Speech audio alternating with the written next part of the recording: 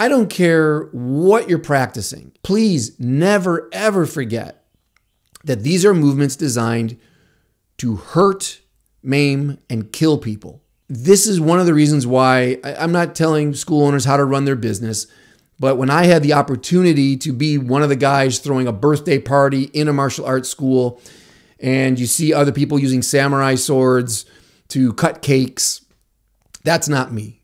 This thing was made to cut people apart, kill them. Call me a killjoy, say I'm a stick in the mud. It just seems wildly inappropriate. I also don't use guns to put peanut butter on bread. You're in martial arts, it's martial, that's warfare.